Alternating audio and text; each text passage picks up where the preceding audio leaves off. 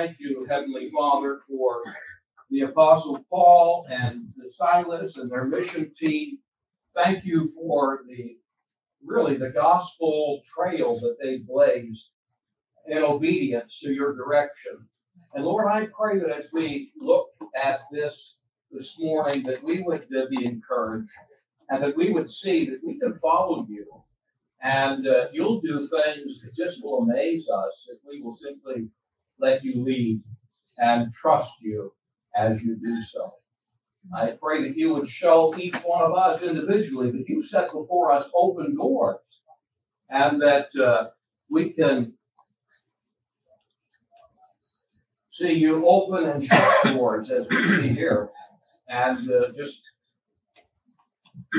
be available to you and just marvel when it's all said and done at what you have accomplished through people, ordinary people. Lord, give us that kind of vision and give us that kind of understanding and heart in our own lives and our own experience, that Jesus might be pleased and that at the end of the day, when it's all said and done, that we can look back through verse 12. We've read it publicly together, and we just skimmed it quickly together again. Here's the first opening, verses 6 to 12. I say that this is God opening the pathway.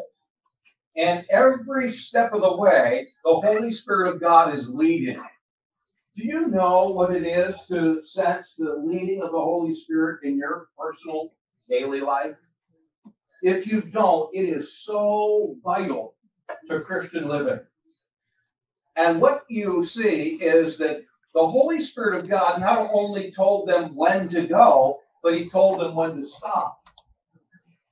There's a famous verse in Psalm 37 that goes like this: the steps of a good man or person are ordered by the Lord, and he delighteth in his way.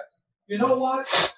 God not only orders a believer's steps, but he will order our stops also. And that's exactly what we see pictured here. He'll tell you when to go. He'll tell you where to go. He'll tell you when to pause. He sometimes totally redirects. And you simply have to know this is God's leading. To know what he's saying. To follow his leading. And trust him. You know what? Sometimes the way that God may lead us may not make sense to us. Not always, but sometimes it just doesn't make sense. I mean, come on. Why would God take a farm girl, grew up on a dairy farm, and dump her in the middle of Brooklyn, New York? Does that make sense? To human thinking, that doesn't make sense, does it? She grew up feeding calves, bottles, watching calves be born. And God puts her in Brooklyn, New York. Not a whole lot of cows here. Not a whole lot of dairy farms. See, sometimes it doesn't seem to make sense, but God knows what he's doing. And this is where we have to learn to trust him. This is where we have to just believe that God is in control. When God guides us, there's a couple of things to keep in mind. One thing he does in leading us is he controls us by giving inward prompting deep inside of us, in our inner man, in what the Bible calls the heart, which is the command center of human personality. He gives inner urges and prompting. I don't know if you've experienced that, but if you have, you know what I'm talking about. In conjunction with that, often he will, as we see right here, he will give overruling external circumstances where God will close a door that we thought we were supposed to walk through. He'll close that door. And but he uses, one of the things that really blessed me, and this is really all I guess I wanted from Jordan's trip over to Mongolia 2.5 months this past summer. When he came back, I said, okay, what's the main lesson that God taught you there? And basically, it was this, that I know that I can trust the Lord to lead me anywhere on this globe, and he's going to take care of me. He's going to show me step by step. And so as a result, I'm willing to live like that. And to me, that was a great thing that he experienced. Now, let's look first of all in verses 6 and 7 of Acts 16 and see how God stopped the steps of Paul and his mission team, because he closed a door, an opportunity. He closed that eastern corridor. They wanted to go to the northeast of what is Turkey. They were trying and hoping to enter new territory to bring the gospel. And I'm not sure how God revealed his will, but it says in that as they were preparing, verse 6, to go into that northeast region, they were forbidden of the Holy Ghost to do so. They were forbidden of the Holy Ghost to do so. They tried, God shut the door. And I'm sure there might have been, maybe not, some initial disappointment on their part. But we don't fear, because later on, it was God's plan that they would go there. Where they had planned to go at that moment, God said, not now, but later. And chapter 18 and 19 of the book of Acts, guess where they are? They're in that area that God just closed the door to. So when God says stop, when God closes a door, it doesn't mean that it's permanently closed. Sometimes, but not always. This is why we have to be in tune with the Lord. This is why we have to learn to discern his leading, because we want to be led by the Spirit and not by just human wisdom. And so God's at work. He stops them.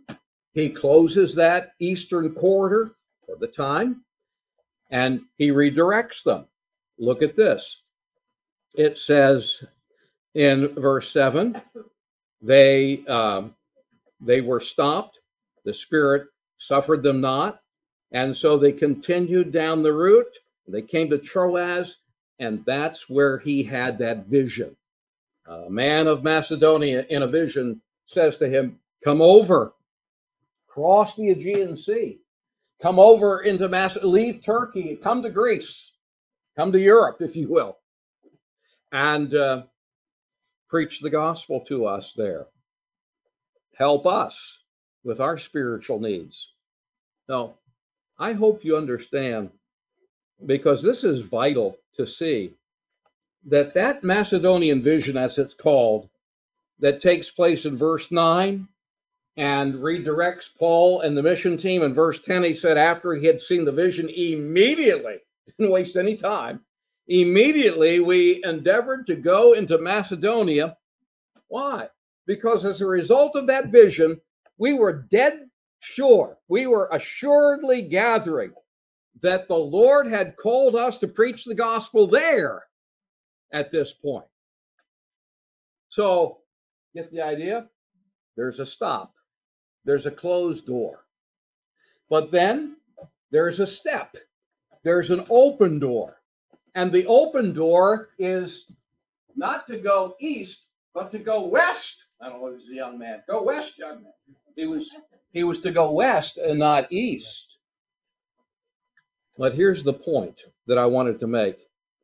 Not only is he entering new territory by going west, but the fact of the matter is, this is the beginning of the evangelization of the continent of Europe. Really, the Western world. When you think about it, this is amazing. You see, the point is this. When God is speaking to you, when God is leading you, when you have God's guidance in your life, it's never a trivial thing. Whenever you're in the will of God and God is leading you along, it is vital. This is the open door to the European continent, and it starts in Macedonia. And you'll find Paul in the book of Romans, chapter 15, saying, I'm not stopping there. I want to go farther west. He not only went to Rome, but he also wanted to go to Spain. And we're not told that he ever got there, but I believe he did. But Paul wanted to go to Spain. Back in that day, it was called Tarshish, Spain. And anyway, the Holy Spirit led. God opens doors, God closes doors. How is it the church at Philadelphia in Revelation 3? I have set before thee an open door, and no man can shut it. You could also say, and I think it does, I've closed the door and no man can open it. Okay. This is how God opens the pathway. God opens the way for evangelism. God wants to use you and I every day of our lives, whether you are on the job or just in a neighborhood or at a bank or at a store. If you will look to the Lord, he will open the pathway for you. And he'll tell you when to stop and when to go. You'll see God doing wonderful things. You don't have to be on a foreign field as a missionary to see God lead like this. And God use you. He will give what we call divine appointments. He will set up opportunities, open doors for you that you look back on and you say, whoa, it's amazing what God does. So God opened the pathway. There's a second opening or opportunity I want us to see here. And it's not a pathway, but it's a person that God opens here. You can take the map down now, please. Thanks. And for this, let's go to verse 13. Now they're in Philippi. Now they're in Macedonia. Here's their first real ministry that's recorded here. On Shabbat, on the Sabbath day, Paul said, actually it's Luke that's writing. Luke writes the book of Acts. So when he says we, he's part of the mission team. So it's Paul, Silas, and Luke, at least, probably more. On Sabbath, we went out of the city by a riverside where prayer was wont to be made, and we sat down and spake unto the women which resorted thither. And a certain woman named Lydia, a seller of purple of the city of Thyatira, by the way, the city of Thyatira it was on the map, but we won't go back there. But it's in what is modern day Turkey, okay? The city of Thyatira was where she was from originally, and that city was famous for its purple dye. And she was a seller, it says, of purple. In other words, she sold this purple dye and the clothing that was made from it. And it says in the 14th verse, she worshiped God. She worshiped God, and she heard us. That is, she heard Paul's and the mission team's message, whose heart the Lord opened. There's the second opening, right? Not only the pathway, but here the opening is a person's heart. The Lord opened it, and she attended to the things which were spoken of Paul. And when she was baptized in her household, she besought us, saying, if you judge me to be faithful to the Lord, come to my house and abide there. And she constrained us. Here really is God's method. And I want you to back up with me to verse 13. God's method has always been, you can trace this through the entire book of Acts, to the Jew first. The entire book of Acts, every place that Paul goes, without exception, he goes to the Jewish people first. And in doing so, he snags Gentiles as well for the gospel. What happens here? There's no synagogue, obviously. So instead of, since there's no synagogue, he went to the riverside. And the riverside is really an idiom for a place where Jewish people would gather on Shabbat, on the Sabbath day, if there was not a synagogue. The fact that there wasn't a synagogue in the city of Philippi means that there were probably not 10 Jewish men that would make up a minyan. There was women, Jewish women, obviously. I don't know that Lydia is a Jewish woman because she is called here one that worshiped God, which would probably indicate that she was what would be called a God-fearer. That is, a Gentile that had joined herself to the Jewish people to learn of God and to connect with him. And so that's who she is. And as a result of that, and by the way, the Jews gathering by the riverside would make a lot of sense because usually they would meet by riverside in order that they could accommodate the ritual cleansing that was necessary for proper worship. Especially we're talking about a group of women here. Remember in Psalm 137:1, by the rivers of Babylon, we sat down. Why are they by the rivers of Babylon? There wasn't a synagogue, and they were gathering there to worship the God of Israel. So Lydia is a God-fearer. She's not a proselyte to Judaism, but she's connected with them as a God-fearer. It says the Lord opened her heart. We're in Acts 16, verse 14. The Lord opened her heart. God opened this person up to the message of the gospel. And as a result, she's born again. Now, this is significant. And remember, it was a man that Paul saw in a vision. He saw a man of Macedonia. The first convert in Macedonia isn't a man. It's a woman. And the fact of the matter is, she is not just a woman that is saved. She is the first person ever saved in the continent of Europe. The first European convert is Lydia. Isn't that amazing? One reason I wanted to call one of my daughters Lydia, because this is so connects with me. God opened her heart. And my wife said, well, you can use that as a middle name because they all have to start with J.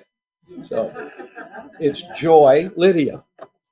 And so I love this passage for a long time. And it's special to me. And I'll tell you in the afternoon why this is so special to me, this passage, and how God connected my heart with this.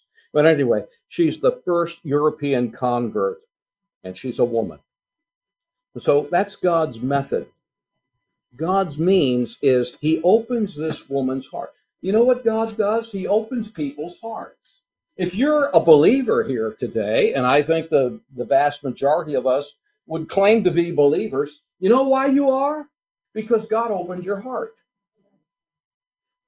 No one gets saved if God doesn't open their hearts. We're all believers if God opens our heart. That's God's means. He softens hearts. He can take the hardest heart and he knows how to soften them. He knows how to break us, doesn't he? He knows how to deal with us. He puts us sometimes in an oven, in a crucible, and he heats it up, and it gets really hot, but it has a way of softening us as well and opening our hearts up to the Lord so that we listen. You know, since I've been saved, I'm hard-headed, and I say, Lord, please, you know, teach me to be soft so that you don't have to beat me up in order for me to, because I'm not courageous either. I don't like getting hurt. And so, Lord, keep my heart tender, keep my heart soft, so you don't have to beat me over the head, so to speak, in order to get my attention. Not that God's a bully, not that God's mean like that, but you know what I mean. You know what I'm saying. I want my heart to be soft so that it's open to the Lord. So I'm listening to him. I'm paying attention to him. I'm believing. That's what it means. He opened her heart so that she listened to the message of the gospel and she believed it. And as a result of that open heart, look at what she wants to do. In verse 15, she wants to open her home. You open your heart, you open everything to the Lord. She wanted him and the team to abide with her, to stay with her.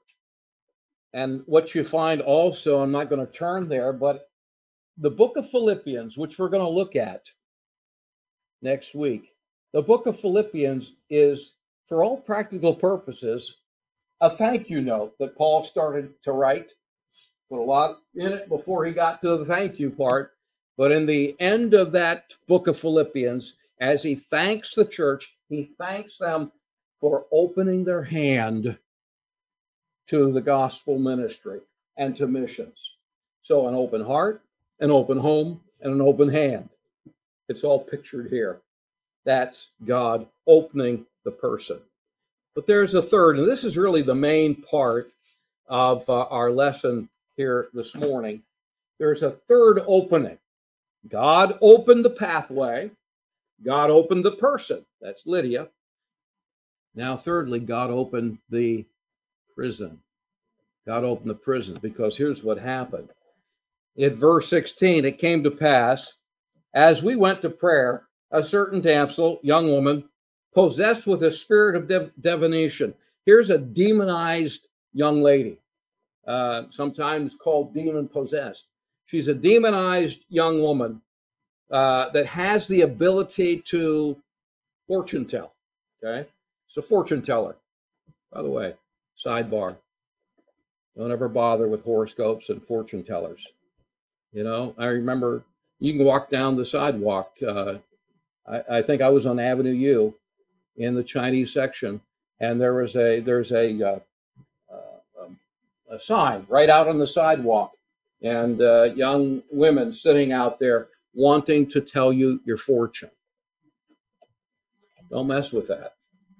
That's not from the Lord. Everything that God wants you to know, he'll show you in his word.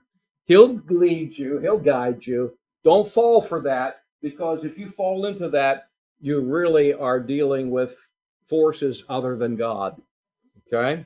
So it's a danger. But anyway, here's this demonized woman, fortune teller, and the men that were using her were making a lot of money off of her demonic ability. And in verse 17, this woman followed Paul and his mission team, and she cried, saying, "These men are servants of the Most High God, which show unto you the way of salvation." She did this for many days. Now, you would think, well, you know, that's good. She's identifying Paul as a gospel preacher. It's not good. This is resistance. This is satanic opposition. Even though what she said was true, this is actually satanic opposition. Don't ever forget this. The door of opportunity that God opens to us always swings on the hinge of opposition. Whenever you step forward in a door that God's opened, mark it down. You're going to find opposition somewhere along the way. You're going to be opposed. Because the evil one, the enemy, does not simply sit by idly and let you do the will of God. Always you're going to be opposed. And so what we have here is resistance, satanic opposition. It's Satan, because he does not want salvation to be proclaimed. Even though she was telling the truth about these men, he does not want people to be saved. You know why? Because according to Romans 11, there's going to come a time when salvation, when the Great Commission is so successful that the full number of Gentiles will be saved. And when that happens, the Messiah will return. And when the Messiah returns, Israel will have an awakening and will be restored. And then the end will come. And that's Satan's demise. So Satan and his hosts, they know if they can kick the can down the road long enough, they may not be able to do away with God, but they'll be able to exist longer. And so if Satan can keep you and I back from witnessing, if Satan can keep us back from telling people about salvation, seeing people saved, if he can delay the fullness of the Gentiles from coming in, then he survives longer. That's the mentality here. He knows he can't overthrow God. He knows he'll never be able to do away with God. But their success and their victory is in the area of just prolonging their existence. And so this is why Satan opposes gospel preaching. This is why Satan opposes our witnessing. He doesn't like us to do that. And so there's resistance, there's satanic opposition here.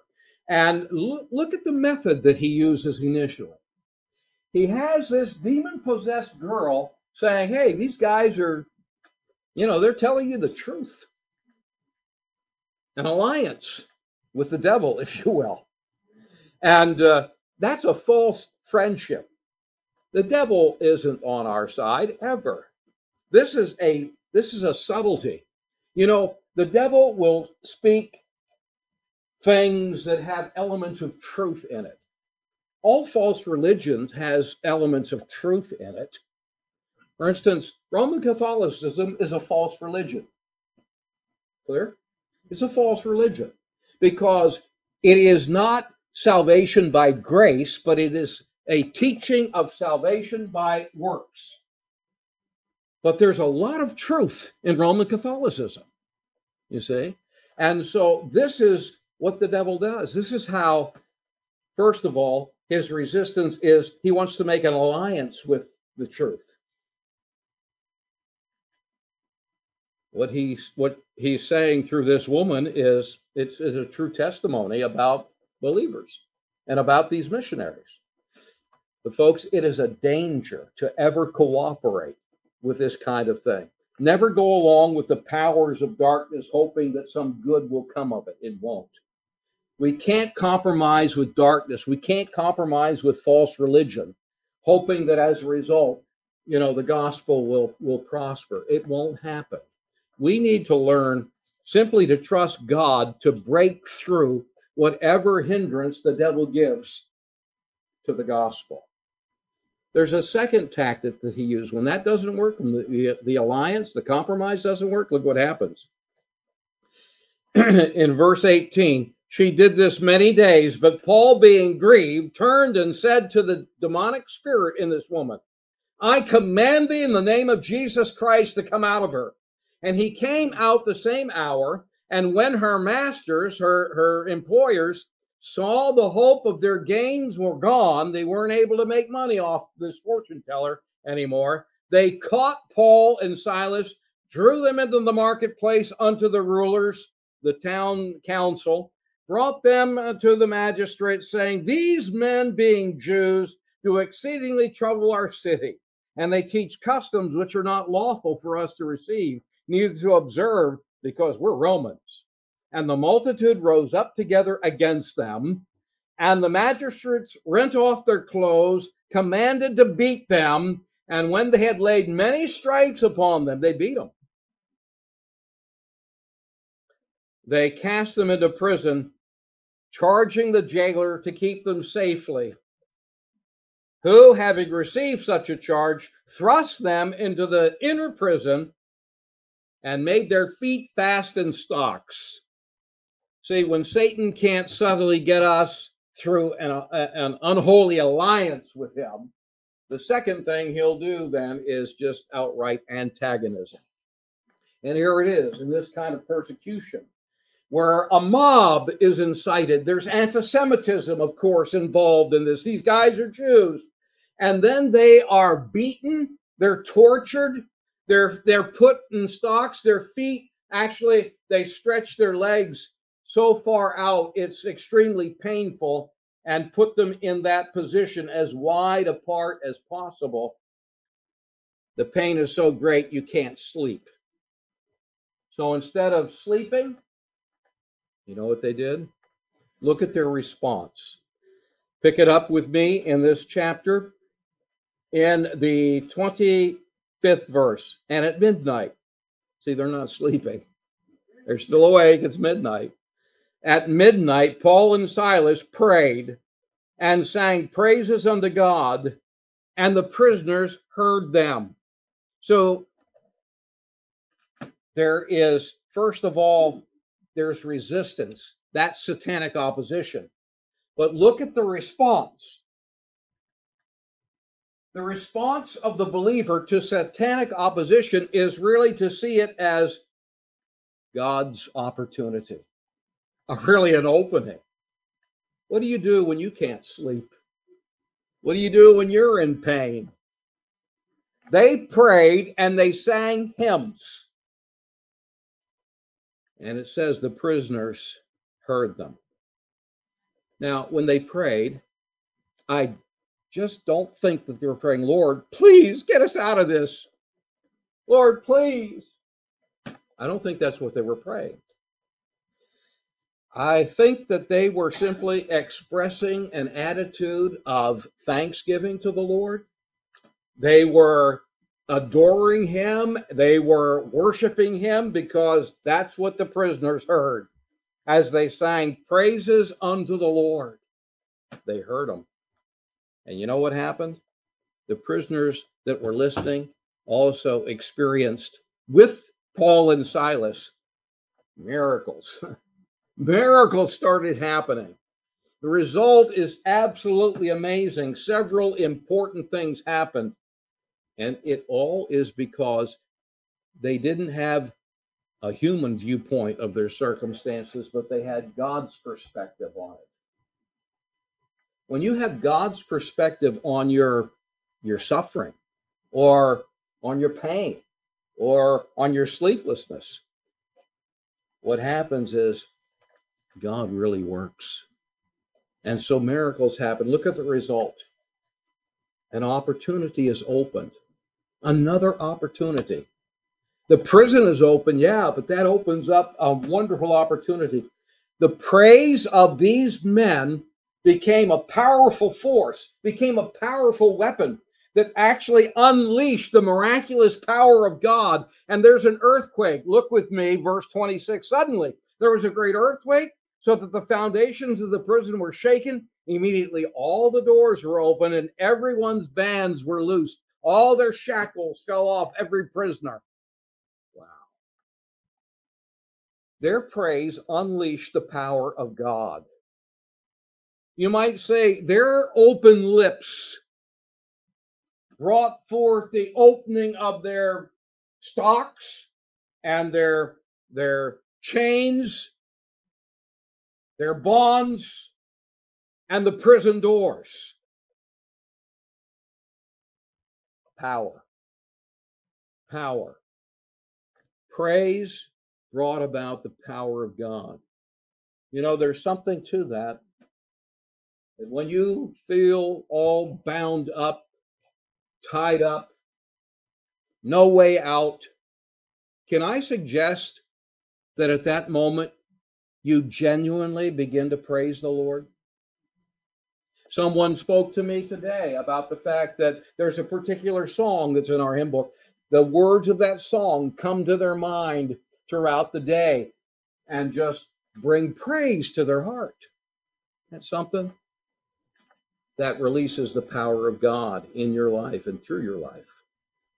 Because you shouldn't be praising, right, when you're hurting. You shouldn't be praising when you're suffering. But God can give you that supernatural ability, it's called grace, to be able to praise him in pain and in prison. There's another thing that happens that really provokes the jailer. Look at what happens in verse 27. The keeper, the prison warden, he wakes up. There's an earthquake. He wakes up out of his sound sleep. He sees the prison doors are swinging open, and he said, "Oh, I'm done for. If this Roman guard would lose his prisoners, he would die. That was the price he would pay." So he's about to commit suicide. You know, Paul could have said, let him do it. You know, we'll just walk free. Oh, let him commit suicide. This pagan warden, he recognizes that there is something supernatural. There's a supernatural power that's been released. He perhaps recognizes the presence of God in that place. When he awakes, he sees his own personal need. And God opens this man's heart. Look at what happens. Verse 28, he cried with a loud voice, Paul did, saying, do thyself no harm, we're all here. If he was going to commit suicide, Paul says, stop, you don't need to do that. No one's escaped. And then verse 29, the warden called for light. He ran in before Paul and Silas. He was trembling. He knew God was at work. This is something supernatural happening. He fell down before Paul and Silas, and he brought them out of their dungeon, and he says, sirs, what must I do to be saved? See the result? There's power, and that power provokes this pagan jailer and opens his heart. And there's immediate change. His heart is gripped with fear, and he brings them out, and he asks them this question. What must I do to be saved? Now think about it for a moment. That warden was the one person that blocked freedom for Paul and Silas. And he spared them. He spared that man from suicide. And as a result, that man got saved. He wasn't ready to die. He wasn't ready to meet the Lord. He needed to be saved. And Paul did not selfishly protect his own safety, but he felt for this man. He didn't see that man as an enemy, but he saw that man as someone that was perishing, that needed Jesus. I don't know, how do you view your enemies? Have you ever viewed them like that? As a person that is perishing, that needs Jesus? That's how Paul saw this jailer. And as a result, that's how this jailer was saved. Because their answer to him when he asked that great question, sirs, what must I do to be rescued? They said, believe on the Lord Jesus Christ and you'll be saved. You'll be rescued. Believe on the Lord Jesus Christ. Very simple. It's really the gospel in miniature, that verse. It's simply this, that salvation is only one way. It's by faith in Jesus Christ. It's by faith in Jesus alone. Realize you're lost. He did. Realize you're helpless, you're hopeless, you're hellbound. And there's only one alternative, and that's Jesus. They spoke the gospel to him, and they simply said, you can be saved if you will believe. That's all it takes. You can be saved. It's not a matter of earning it.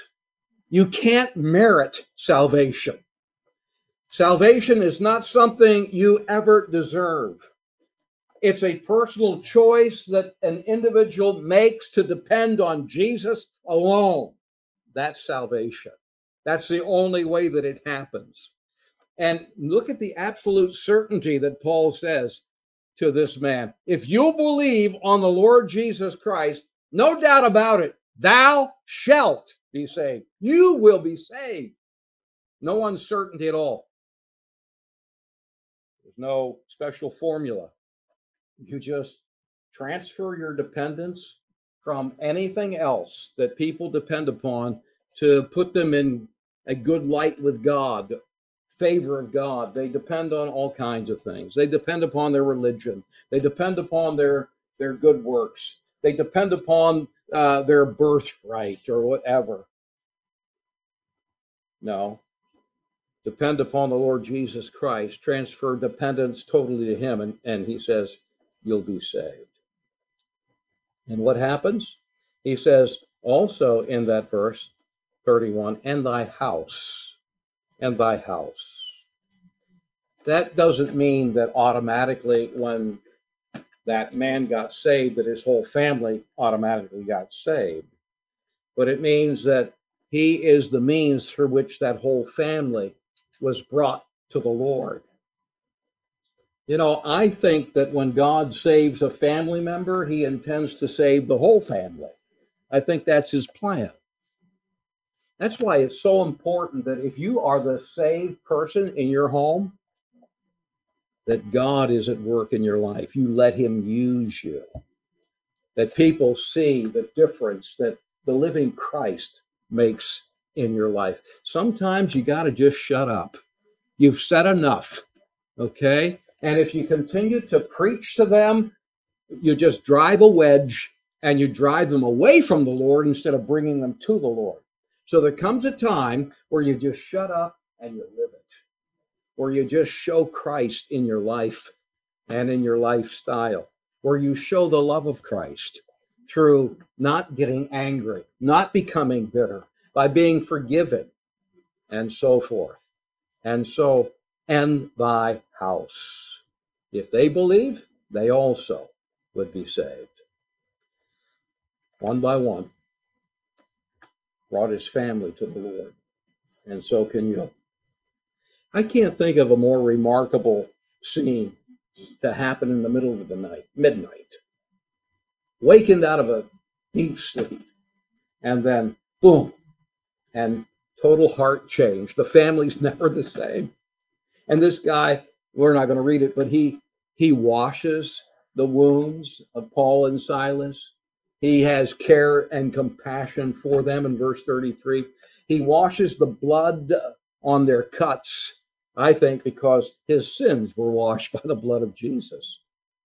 And he rejoices because for the first time in his life, he and his family are now right with God. I read a story a long time ago about a Scotsman by the name of John Harper, who was traveling to become the pastor of the Moody Church in Chicago, Illinois. And he was traveling on board the ship Titanic. Harper was scheduled to take the pastorate when he arrived. Of course, he never made it. However, there was another Scotsman on board the Titanic that did survive the sinking disaster. And he later told how that Harper was clinging to a piece of debris, and he called out across the water to this fellow countryman, and he said, "Are you saved, man?" And he then quoted Acts 16:31, "Believe on the Lord Jesus Christ, and thou shalt be saved." And just before he drowned, he got that verse out, and that young man wasn't saved physically, but he took Harper's invitation to heart, and he put his faith in the Lord right then and there, and lived to tell it. Acts 16, a little slave girl, a businesswoman, a rough prison guard, really kind of a cross section of urban society, you might say. And they're all changed by the power of the gospel. That's how mission started in Europe. That's how mission started in European history. And all of Europe, and as from Europe, America's greatness can be traced back to Acts chapter 16. Isn't that amazing? And everything that's wrong with modern Europe and America can be traced back to the fact that we've rejected this Jesus. We've rejected his word. From this chapter, we see God's work as it progresses through challenges, through opposition, and yet it continues to, and to this very day, answer the human need and the human problem. The answer is the gospel. It's Jesus. And these individuals in this chapter really picture lives who are changed, or which are changed by God. And really, they represent other people all around us. And just like them, they're on board a sinking ship. And they're waiting for someone to rescue them before they drown. And that's you. And that's me. Let's bow together, shall we? Our Heavenly Father, I pray that you would just continue to take the truth, the wonderful truth of Acts 16, and work it into our heart. This is a great stop in the city of Philippi. You did some amazing things there. It looked bad. It looked as if, okay, they made a mistake by stopping in this town. They got beat up. They got tortured. They got put in a filthy, dirty dungeon, and yet here is the beginning of the church in that Roman city of Philippi. Lord, how amazing. Would you give us eyes to see the potential of what you would do if we would simply follow your leading, if we would, in faith obedience, let you direct us, and that we would follow? Lord, show these young people how you can use them. This isn't just ancient history. This is stuff that you do today. And Lord, show us all just how much you can do with a simple choice to say, Lord, I want you to lead me. I'll follow you anywhere. I'll do anything you want. Just lead me, Lord. What an amazing work you'll do. Encourage us to not be intimidated, to not be fearful, but to have the boldness and the courage of the Holy Spirit in our lives every day. In Jesus' name.